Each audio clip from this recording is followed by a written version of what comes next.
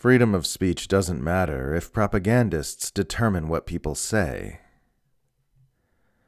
None are more hopelessly enslaved than those who falsely believe they are free. None are more hopelessly ignorant than those who falsely believe they're informed. None are more hopelessly propagandized than those who don't know they are propagandized. Living in a liberal Western democracy means having the freedom to criticize the tyranny of your government, but instead spending your time criticizing the tyranny of foreign governments who your government doesn't like.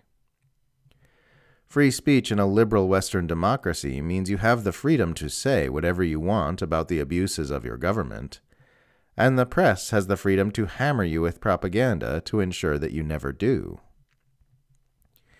In a liberal Western democracy, you are free to criticize your government, but instead you are propagandized into criticizing the impotent puppets who get rotated in and out of office, while your government continues doing all the same evil things regardless of who gets elected.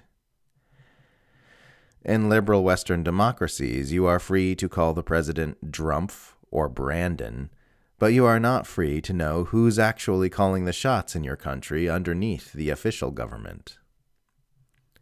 In liberal Western democracies, people say, "I am so glad I don't live in a country like Russia or China where people are forbidden to criticize their government.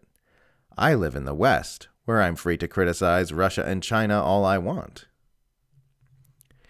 It doesn't matter if you have freedom of speech, if those in power can control what you will say. And in liberal Western democracies, this is exactly what happens.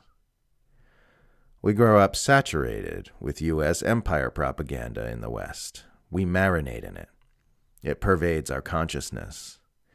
But because it's all we've ever known, most of us don't even notice it. We think it's normal that we're always told our government is on the good and righteous side of every international conflict. We think it's normal that we hear constantly about the tyranny of foreign governments, while only occasionally hearing about bad things our own government did years ago, but it was an innocent mistake and it'll never happen again.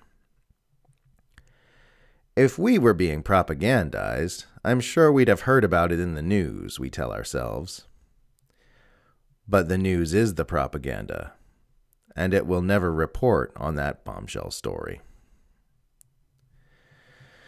Propaganda is the single most overlooked and underappreciated aspect of our society. It controls how the public thinks, acts, votes, and behaves, but hardly anyone ever talks about it, because the sources they've been trained to look to for information never say anything about it. So people say what's on their mind, after what's on their mind has been carefully curated by the imperial narrative managers who are responsible for controlling what information goes into their mind. And they say it with complete freedom. Sure, if what they're saying goes against the interests of the Western Empire, they won't be allowed to speak on any large platforms where they might infect the mainstream herd with wrongthink.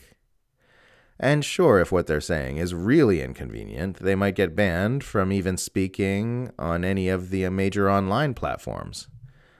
But they still get to speak, alone, where no one can hear them, preferably into a hole in the ground.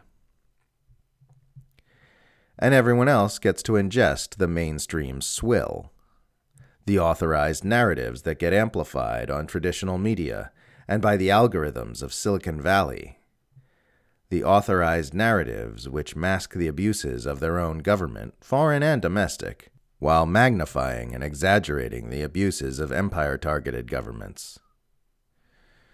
That's why when some people hear my objections to the empire, they say, "Well, at least where I live, we're allowed to criticize our government."